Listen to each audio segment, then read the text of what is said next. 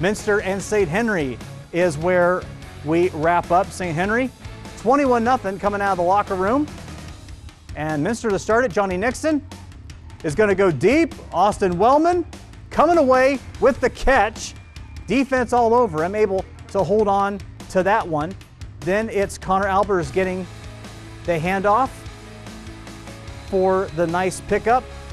Now Minster getting within 10, and they try to run, but Owen Layfeld just rips the ball out of the ball carrier's hands, and St. Henry has it.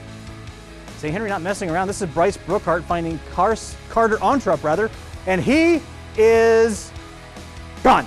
91 yards to the house for a touchdown for the Redskins.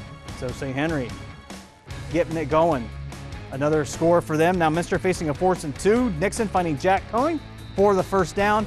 Minster now having a 4th and 8, but Nixon is sacked and they turn the ball over. As we get you the final in this one, again, St. Henry convincing 28-7 victory over Minster.